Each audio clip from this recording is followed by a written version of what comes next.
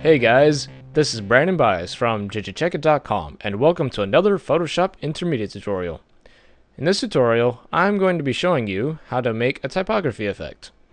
For those of you who don't know what a typography effect is, I've got a little bit of a preview for you.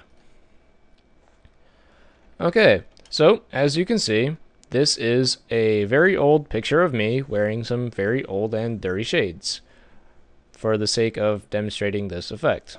So as you can see, my face and my shades and my body are all consisted of text, which kind of makes sense. You got typography, text, yeah, makes sense. Anyway, you've seen the effect, now we can go on to making it. So the first thing you're going to need is a picture of yourself. I'm Brandon, so we're going to be using picture of Brandon. As you can see, this picture of me is already completely cut out and adjusted to what we need. So if you want to save yourself the trouble of cutting out the background of your picture, then just find this picture at the download section of JJCheckit.com. Alright, so we're going to assume that you've already got either this picture or a picture that you've cut out yourself. So you're going to create a new layer and fill it up with black. And what you're going to want to do is grab your text tool and find a text that's pretty easy to read, like Adobe Garamond Pro. And just make a text box.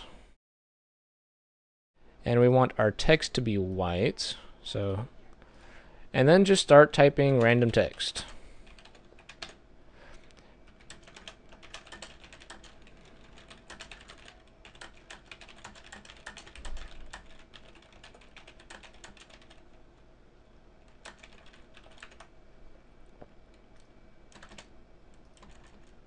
Go up there.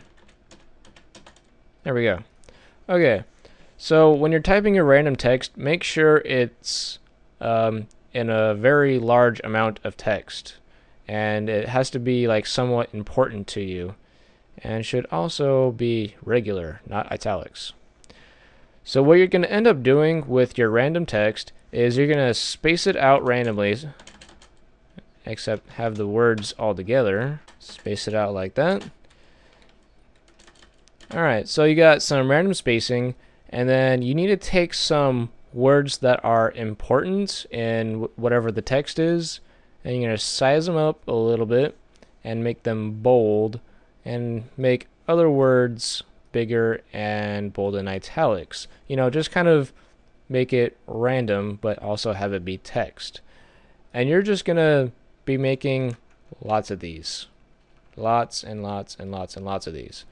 Of course, you're not going to be just duplicating it like this. You're going to be typing, you know, different text every time. Like, so this would be different. So you're going to just have a bunch of different texts.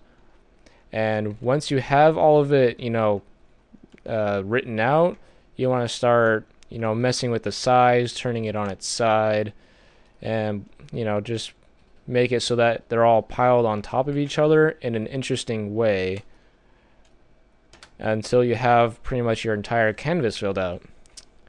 Well, you could do that, which would take forever, even if you're using a website that's just got a bunch of famous quotes on it.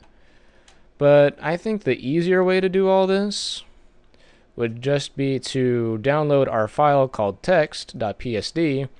Again, it's just in the download section at JJCheckit.com. And if you open that up, you can see that I've already put together a crap load of text for you to use. And ultimately, that's going to be saving you a lot of time. So just go ahead and grab all of this text and drag it onto your picture. Bloop.